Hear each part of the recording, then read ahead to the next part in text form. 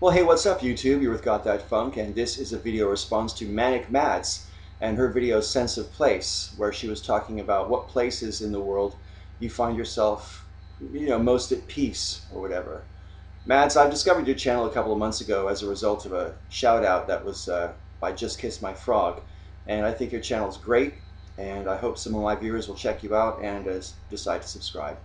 Anyway, your video really sent me thinking, which I'm grateful for because I'm a pretty well-traveled person. So trying to decide my favorite place is kind of akin to trying to figure out my one favorite song. It's difficult because you have so many different criteria competing with one another to make this kind of determination. What's my favorite place visually, or what's my favorite place to be in on a repeat basis? What's my favorite place in terms of contemplation, etc., etc. And I would have different answers probably for all of those.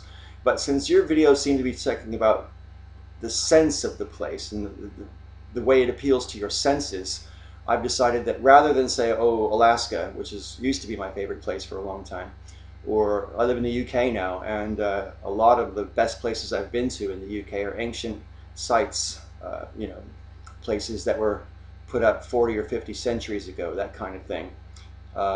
Because they sort of humble me and give me a sense of history and a sense of time that otherwise is lacking in normal perspective. But if I'm being absolutely honest with you and with myself, I think my favorite place in the world is in the sky. I went skydiving in 2007, and it was without a doubt the most rewarding experience of my life, other than the birth of my kids. And the sense of exhilaration and achievement is something I wanted to do ever since I was a little boy. And there's a moment when you're in free fall, which lasts about 30 seconds from the altitude I jumped from. But there's this moment where the wind's rushing past your face and the earth is just spread out below you in this beautiful blue and green panorama. And for a few seconds there, it doesn't seem to be getting any closer, and you seem to be quite still, just sort of suspended. And it's an immense feeling. I highly recommend it to anybody who's got the ball to do it.